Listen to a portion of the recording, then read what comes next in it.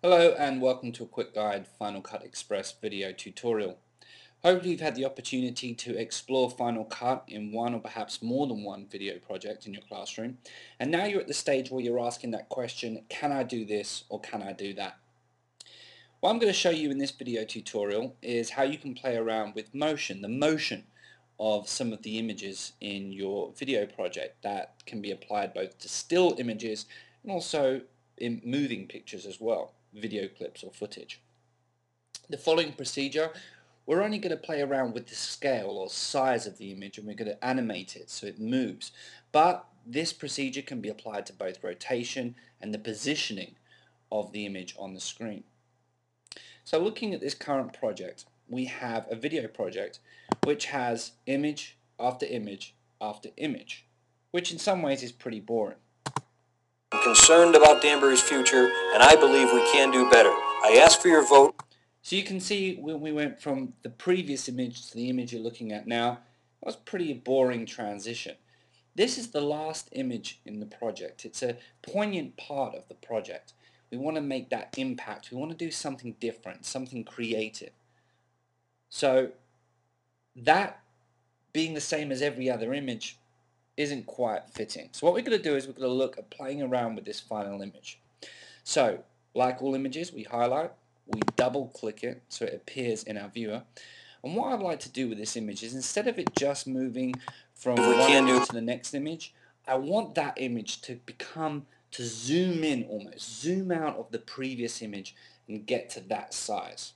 So that's going to involve changing the scale, the size of that image, and also animating that image. So what we're going to do is we've just highlighted it. We're going to click on the motion tab because we're playing around with the motion, and you can see the first in the line is scale. If you change the scale, there you go, you can see it changes the scale. Yep, you've guessed it, we're going to go right down to 0 because we want it to come from nowhere. And what I'm actually going to do is I'm going to move this marker up here to the very beginning of the clip, okay, and I'm going to push this button here. That's marked my in point or the keyframe.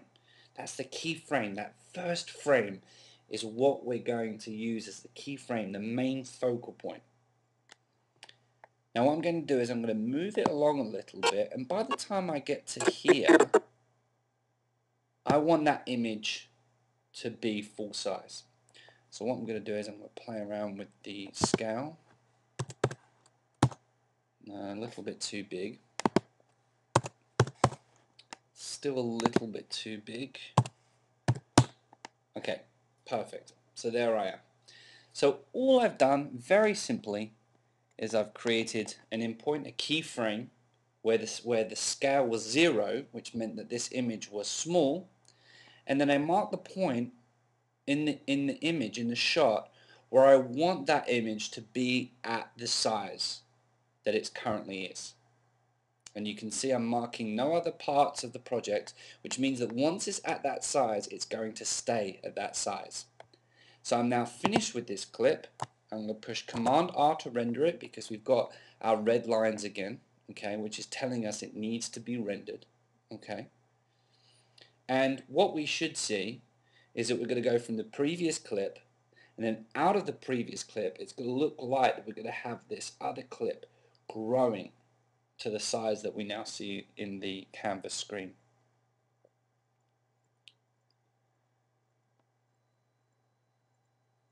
So it's now rendered, just to see. We have one. And I believe we can do better. I ask for your vote for a Danbury. And there you go. Now let's say you want to do something even more than that. Say you wanted to kind of like make it turn and twist. So what we're going to do is we're going to repeat the same process. We're going to double click motion, because once again we're playing around with the motion. I'm going to take my marker all the way back to the very beginning of the clip, and we still got that size. So we're happy with that size. We're happy with it being small and growing to become big, to fill the screen. But what we want to do is we want to play around with the rotation. So here's the rotation. You can play around with that and you can spin it around. So for example, just so you can see, we're spinning it around. So what we're going to do is we're going to go to the very beginning of the clip, And we're going to say, yep, that's fine. So I'm going to click this tab again. That's my keyframe. That's where our starting point. That's where we're going to start from. And I'm going to move all the way to the top. I'm just going to get there. And at that point, I want it to span, so I want it to span once, twice. That's going to be quite quick. But I want it to be dead centered still. And there we go. Once again, I'm going to have to do Command R and render my image.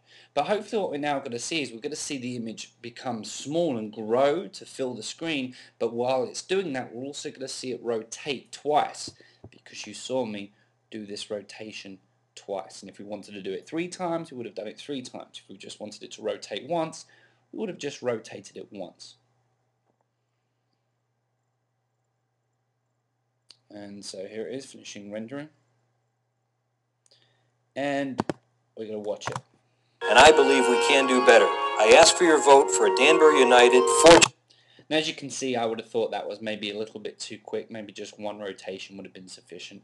And another piece of advice, perhaps try and work on all of the clip before rendering it, because it does take time to render. But that's the process of playing around and manipulating the motion of an image in your project.